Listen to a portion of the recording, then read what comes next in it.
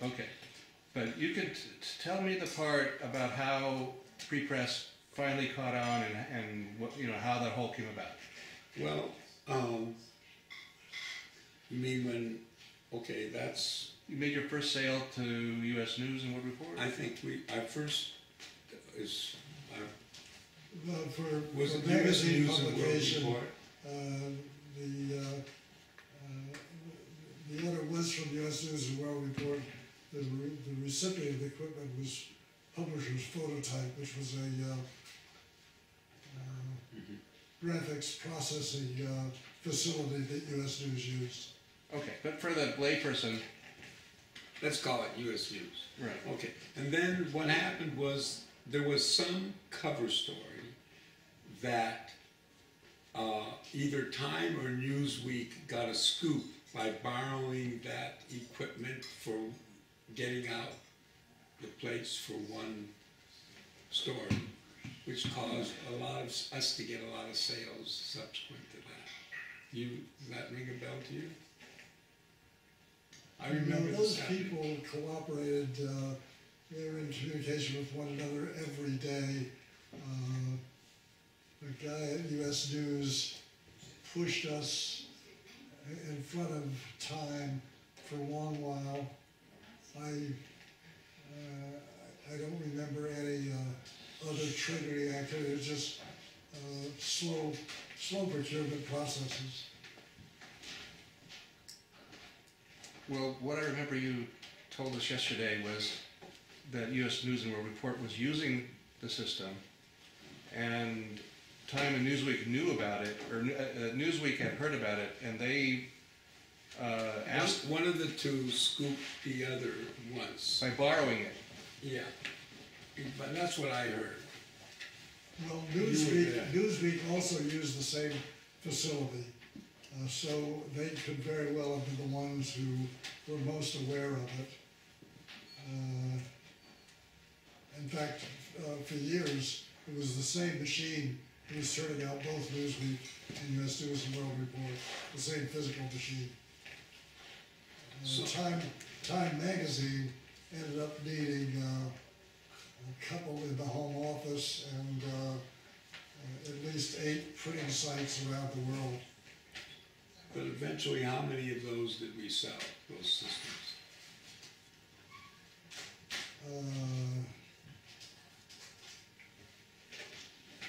Well, for magazines in general, we probably had 30 machines.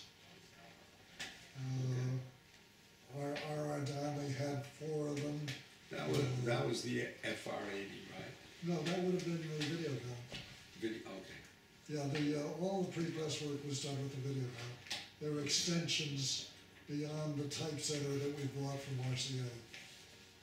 But when we got it from RCA, they were able to handle a scanned line drawing, but no photograph by any means. So all of that was done really with Bob Waller's work on halftone. Yeah, I mean, that was a revolutionary thing that we did, which is to be able to produce, you know, when you print in color, it's done by having little dots that vary in size. In other words, newspapers or magazines, when they print in color, they use this thing called halftone, where the dot frequency is constant, but the dot sizes change. And there's an optical way to generate it. So you can make a plate from a photograph optically. But what Bob Waller figured out, in doing it in color, I remember people, when Bob decided he was going to solve that problem so our computer system could generate halftones, I remember some guy telling me, that'll never work. Because they saw it as some kind of magic. They have a kind of screen. They had some way they just made it happen optically when they did printing, where they would separate the image into colors, and then the conventional technique at that time was to basically have a grating that was at the right angle, and the grayscale image going across that ended up making dots that were minor black dots of the various size. Or, so they would print the red dots, the blue dots, and the green dots, and you know, and you would see it as an image. And they did the clever things by having the dots at 45 degrees instead of 90 degrees, and little things like that that helped. What Bob figured out is how to have our machine make that kind of image for the printing plates, which had to be, you had to print the red, the blue, and the green separately, if they were additive. With their, I don't even know what the three colors are. What are the three colors in printing? CMYK. Okay. CMYK. Yeah. So I have a story problem, and let's see if we can figure out how to solve this. The folklore that I heard was that U.S. News and World Report was using the system, and Newsweek had a news scoop that they didn't have time to get onto the front, didn't have time to switch over in time unless they went to your system, and they were able to use the same system that U.S. News and World Report used and scoop time by doing that. That seems like it could have been, yeah, because they had access to that machine and they could very well use it, but I don't remember this specific, but it's What I possible. remember is there was this one event where one of the two magazines got a cover story out one week, the other didn't, and it resulted in our getting a set of sales. That's what I remember. And to me it was I thought it was a funny thing. So that's why I remember it. that it's perfectly possible. But I wouldn't go into court and be able to give you a precise definition. I don't think anyone's going to go back and try to scrutinize that. But the reason that part of the story is important for me is because Art Durinsky tells the story about when they're doing Tron, and Newsweek and Time both want to put Tron on the cover. And they prepared all the artwork, Art has it all done, it's been shipped to them, and at the last minute Alexander Haig resigns, and they both switch to Alexander Haig instead of Tron because they have the III system and they could easily switch and do all their printing and not miss their deadline. So it comes full circle that where III's superior equipment actually prevents III from getting both the cover and of Newsweek and Time. And that part is a true story. So by hooking the I see. Oh, you want to hook those two stories together, right? Because I think they're both true. I think so too. Yeah. So because I do remember, I don't remember the exact details, but I remember, Al, actually you telling me how, this great thing that happened, and now we're going to sell all the weekly magazines, and so on. Something like that. So can you give me you recall talking to Al about this, and whether it's all exactly precise, who knows? It's part of the mythology. And I don't remember the date or what the event was. Doesn't matter. But we know what the Tron date was, because that's the later the punchline of the story. Yeah. Right. Okay. So can you give me something that I can use for the front part? Do you recall a conversation that went something about U.S. News and World Report?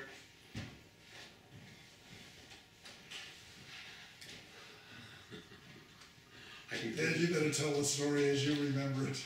Yeah, I can do it again. Is that what you want? Yeah. You want to say when I go there? Okay. But give it to me in the Reader's Digest summarized way. Okay.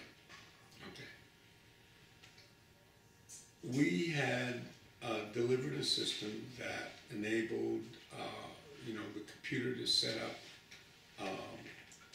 printing plates that could be used to print magazines, the cover and other pages. color and so on and so forth. And we were getting started in that field. And we had equipment running, and so what happened is that some news event happened.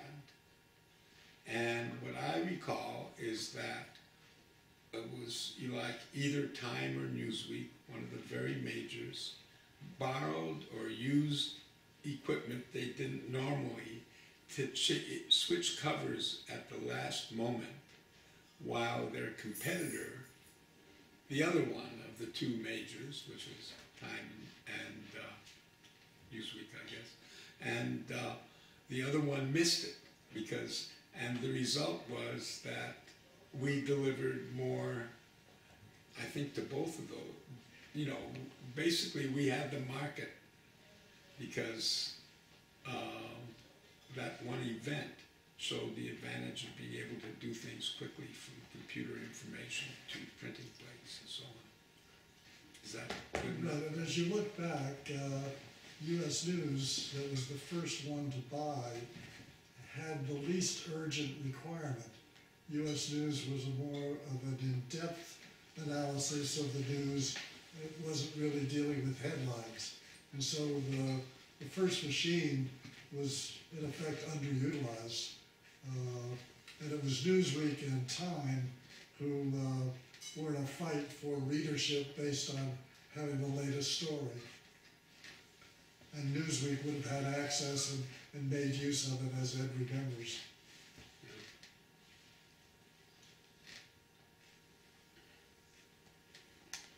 Well, with that in mind, let me just refix this.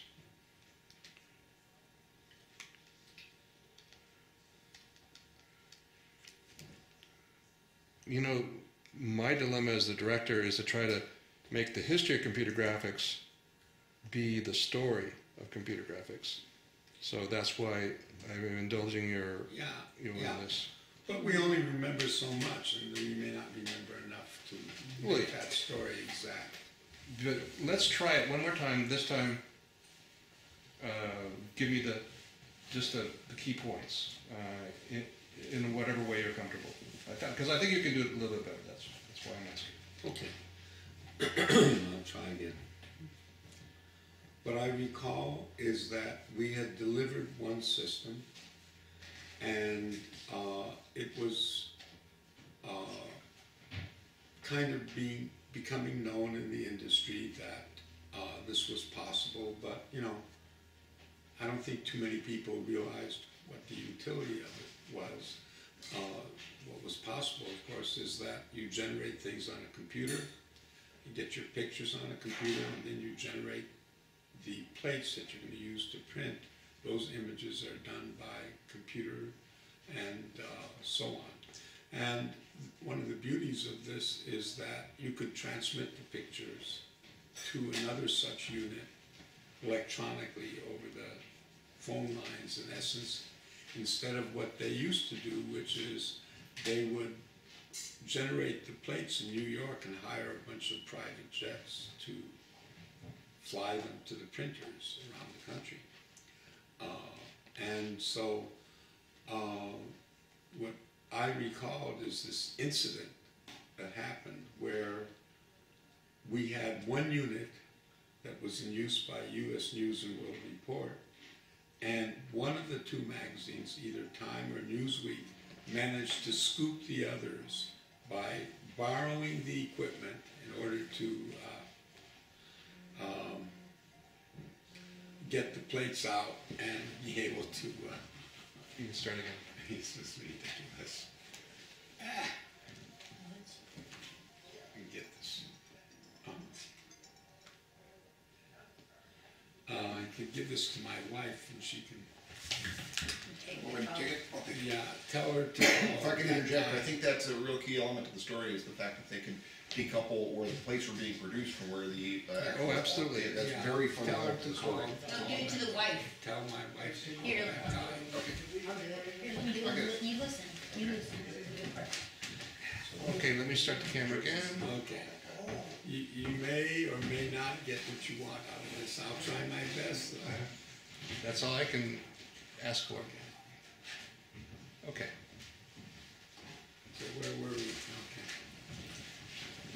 we understand about the plates being delivered by the private jets, so, Okay, well, if you have the information in computer form, you can send the same information out by phone to one of these devices that we made, and it can remotely generate the image that can make a plate, okay?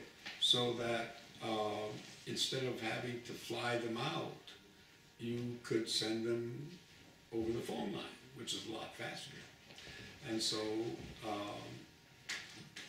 that capability of the first system that we delivered to one magazine was used by either Newsweek or Time to scoop the other one and get a cover story that would have been too late for getting distribution,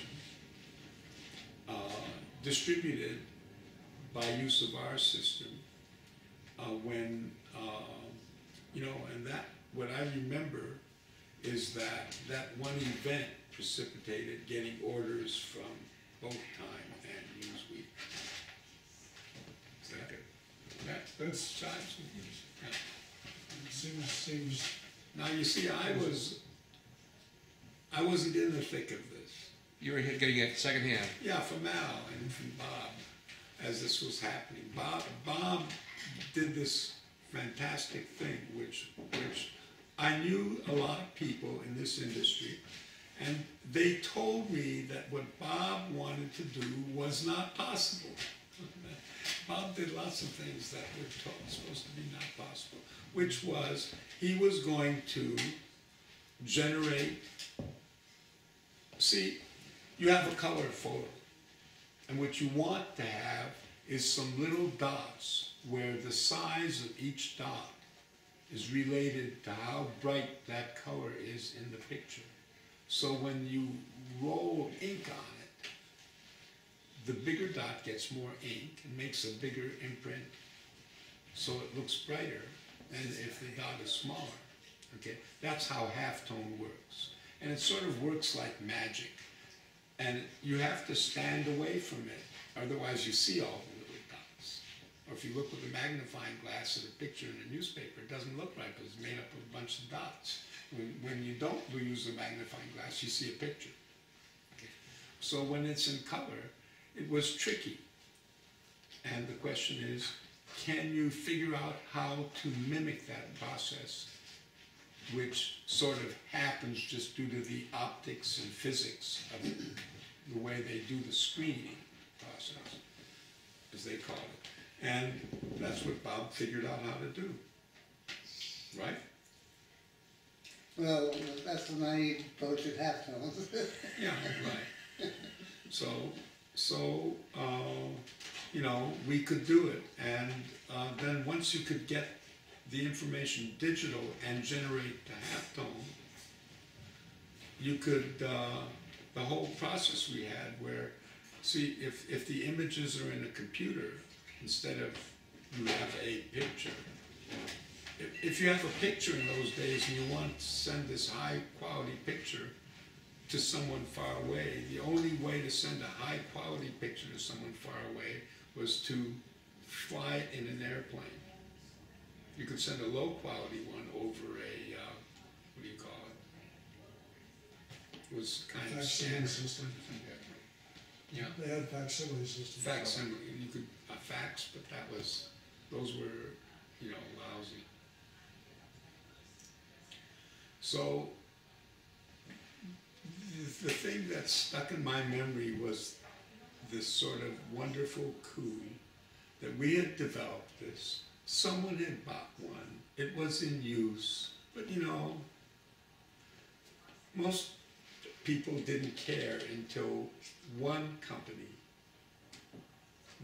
was able to scoop the other, either Time or Newsweek, one of them scooped the other, by making use of our technology in order to distribute the plates. They realized they could do it in time, while their competitor, using the old method, had the idea, no, this is too late, doesn't meet our deadlines.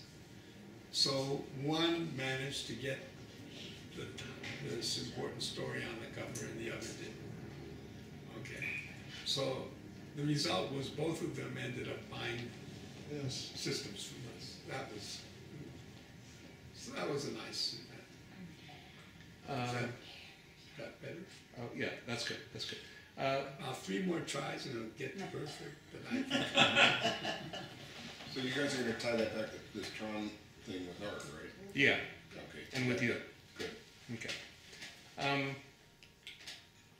I realized that you were kind of watching from the outside and Al was the day-to-day, but, and he told me a little bit already about the crazy movie group. From your perspective, how did you perceive the movie group, and what were your thoughts as you saw what was going along? Because, I mean, you had to notice what was happening there, because everybody in the world was noticing. well, first of all, I'm a kind of futurist. So it was obvious to me that you know, there would be feature-length movies that were done, you know, by being synthesized on computers, and that computers would be, that graphic approach would be making movies and so on and so forth.